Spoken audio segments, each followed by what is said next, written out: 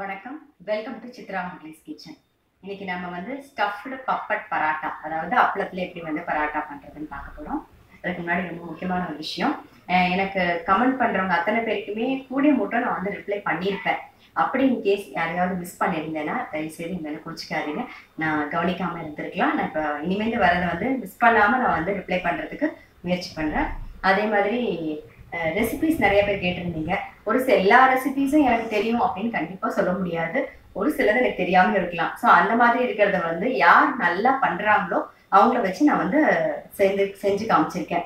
அப்படி இல்லை அவங்க பண்ணி காமிக்கல அப்படின்னா கூட நான் வந்து அவங்க கிட்ட அதை எப்படி பண்ணணும், அந்த ரெசிபிஸோட எப்படி ப்ரொசீஜர் எல்லாம் கேட்டு வந்து உங்களுக்கு நான் சொல்லி தந்துருவேன். அதனால நீங்க வந்து தயவு செய்து எனக்கு குடிச்சிக்காதீங்க. நீங்க கேட்ட ரெசிபிஸ் எனக்கு தெரிஞ்சதுன்னா அது உடனே நான் வந்து அப்லோட் பண்ணிடுவேன். அதுக்கப்புறம் மைக்ரோவேவ் அவனை பத்தி கேட்டிருந்தீங்க. அதில் எப்படி ரெசிபிஸ் பண்றது, அதுல கிளீனிங் ப்ராசஸ்லாம் கேட்டிருந்தீங்க. இப்போ ஆக்சுவலாக நான் ஃபர்ஸ்ட் வந்து மைக்ரோவேவ் யூஸ் பண்ணிட்டு தான் இருந்தேன். அதுக்கப்புறம் அதை அப்லோட் பண்ணதுக்கப்புறம் நிறைய பேர் அதில் மைக்ரோவேவ் வந்து உடம்புக்கு நல்லது இல்லை அப்படின்னாங்க. டாக்டர்ஸோட அட்வைஸும் அதே தான், அந்த வேவ்ஸ்லாம் வந்து நம்ம உடம்புக்கு நல்லது இல்லை அப்படின்னு சொன்னதுனால நான் வந்து இப்போ அதை யூஸ் பண்றது இல்லை. ரொம்ப முக்கியமா எங்கள் வீட்டில் வந்து மைக்ரோவேவ் அவன் வந்து ரிப்பேர் ஆகிடுது.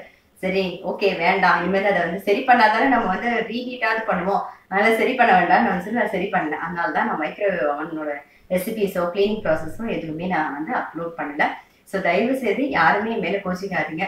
ஏதாவது நான் மிஸ் பண்ணியிருந்தேன்னா, இல்லை நீங்கள் கேட்ட ரெசிபிஸ் ஏதாவது நான் பண்ணேன்னா எனக்காக இன்னொரு வாட்டி வந்து கமெண்ட்ல வந்து நீங்கள் வந்து எனக்கு ஞாபகப்படுத்துறதுக்கு போட்டுட்டீங்கன்னு வச்சுக்கோங்களேன், நான் கண்டிப்பாக அதை உங்களுக்கு பண்ணி காமிச்சிடுறேன்.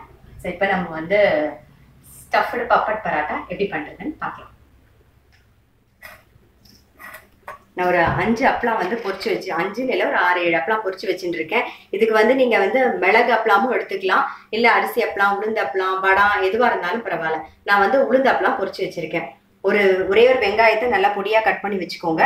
கொஞ்சம் கொத்தமல்லி, ஒரு அரை கை கொத்தமல்லி எடுத்துக்கோங்க. கொஞ்சோண்டு புதினா எடுத்துக்கோங்க. பச்சை மிளகாய் வந்து ஒரே ஒரு பச்சை மிளகாய் இதே மாதிரி பொடியா கட் பண்ணி ரெடி பண்ணி வச்சுக்கோங்க. இப்போ எப்படி பண்றதுன்னு பார்ப்போம். அதுக்கு முன்னாடி என்ன பண்ணுங்க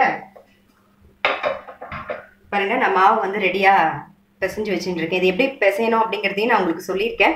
நான் வந்து கொஞ்சோண்டு நான் தண்ணியில தான் மாவு பிசைவேன். நான் வந்து ஒரு 200 கிராம் தண்ணி எடுத்துட்டு அதில் வந்து கொஞ்சம் உப்பு, அப்புறம் ஓமம், கொஞ்சம் மஞ்சப்பொடி போட்டு அந்த தண்ணிக்கு எந்த அளவுக்கு மாவு தேவையோ அதை போட்டு பிசைஞ்சு பாருங்க, நல்லா சாஃப்டா இருக்கு பாருங்க. பிசைஞ்சு ஊற வச்சிருக்கேன். அதாவது ஒரு 10-15 நிமிஷம் ஆயிடுது. ஃபர்ஸ்ட் வெங்காயம் சேர்த்துக்கலாம். அப்புறம் இன்னொரு விஷயம், நான் வந்து 200 கிராம்னு சொன்னேன் இல்லையா, 200 ml தண்ணி, சரியா? அதுக்கு தகுந்த மாதிரி நான் வந்து மாவு போட்டு செஞ்சேன். அப்புறம் இந்த ஸ்டஃப்டு பராட்டா எப்படி கத்துனேன்னா, விஜயாராஜன் ஒரு மாமி இருந்தாங்க. இவங்களை வந்து நாங்கள் மிலிட்ரி மாமின்னு தான் கூப்பிடுவோம். ஸோ அவங்க நிறைய ரெசிபி சொல்லி தருவாங்க, புதுசா அது மாதிரி. அவங்க கிட்ட இருந்து கத்துட்டு தான் என் பையனுக்கு ஸ்கூலுக்கு டிஃபன் பாக்ஸ்க்கு வித்தியாசமா ஏதாவது இருக்கட்டுமே அப்படின்னு அவங்க கிட்ட இருந்து கத்துட்டது தான். நீங்க இந்த டிஃபன் பாக்ஸ்க்கும் கொடுக்கலாம். அப்படி கொடுக்கும்போது கொஞ்சம் வெங்காயத்தை வேணா கம்மி பண்ணிக்கோங்க. இப்போ எப்படி பண்ணலாம்னு பார்க்கலாம். கொத்தமல்லி, புதினா, அப்பளத்திலே வந்து உப்பு இருக்கும். ஸோ நீங்க எல்லாம் மிக்ஸ் பண்ணிட்டு உப்பு வேணும்னா லைட்டா ரொம்ப லிட்டில் பிட்டு சேர்த்துக்கோங்க. பச்சை மிளகாய்,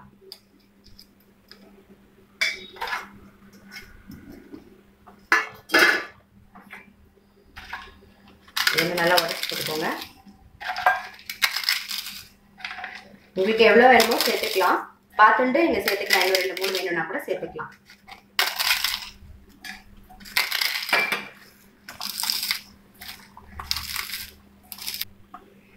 சின்ன அப்பளமா இருந்ததுனால ஒரு 6-7 அப்பளம் வந்து போட்டுட்டு இருக்கேன். அது கூட போட்டாலும் நல்ல டேஸ்ட் தான். ஸோ உங்களுக்கு தகுந்த மாதிரி போட்டுக்கோங்க. இப்போ நம்ம வந்து ரெடி பண்ணிட்டோம், ரெடி ஆயிடுத்து.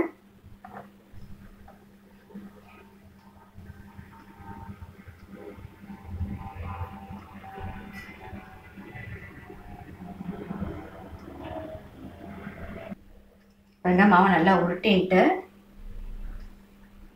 நம்ம கொழக்கட்டைலாம் பண்ணுவோம் இல்லையா, ஏற்கனவே நான் வந்து உருளைக்கிழங்கு பராட்டாவில் வந்து நான் உங்களுக்கு பொட்டேட்டோ அதில் போட்டு எப்படி ஸ்டஃப் பண்ணுறதை உங்களுக்கு காமிச்சிருப்பேன். உருளைக்கிழங்கு பராட்டால நீங்கள் அதில் பாருங்க, இந்த மாதிரி கொஞ்சம் குழுவா பண்ணிட்டு வேணுங்கிறத ஸ்டஃப் பண்ணிக்கோங்க.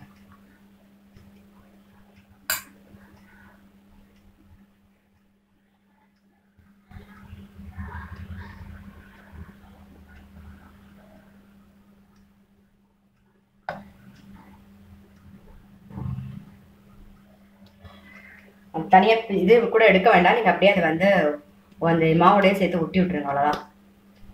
எப்படி இடுறதுன்னு பார்த்தலாம். கொஞ்சம் திக்காக தான் இடணும் இதை.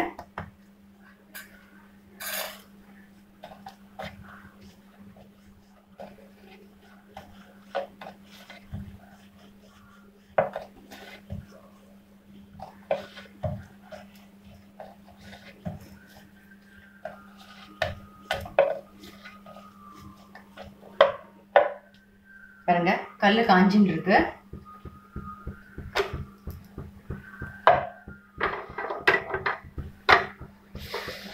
திருப்பி போடணும். பாருங்க நல்லா வெந்துருக்கு. இந்த பக்கம் வெந்ததுக்கு அப்புறமா கொஞ்சமா நெய் இல்லைன்னா வெண்ணெய் இல்லைன்னா எண்ணெய் எது வேணாலும் எடுத்துக்கலாம். நான் இப்போ வந்து நெய் தடவிருக்கேன்.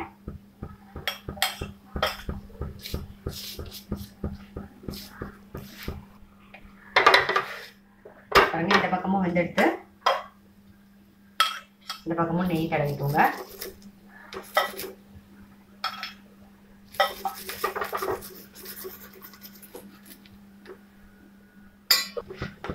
வெண்ணெய் இருந்தா கூட யூஸ் பண்ணிக்கலாம் நீங்க. இப்போ ஆயிடுச்சு பாருங்க. ரெண்டு பக்கமும் நல்லா வெந்தெடுத்து நம்ம எடுத்துருவோம். நம்மளுடைய ஸ்டஃப்டு பப்பட் பராட்டா வந்து ரெடி ஆயிடுத்து. இதுக்கு வந்து நீங்க தயிர் பச்சடி தொட்டுக்கலாம், இல்லைன்னா வந்து சாஸ் இருந்தா அது கூட தொட்டுக்கலாம். ரொம்ப நல்லா இருக்கும். கண்டிப்பா நீங்க உங்க வீட்டுல ட்ரை பண்ணி பாருங்க. நான் வந்து அடுத்த ரெசிபியோட சந்திக்கிறேன்.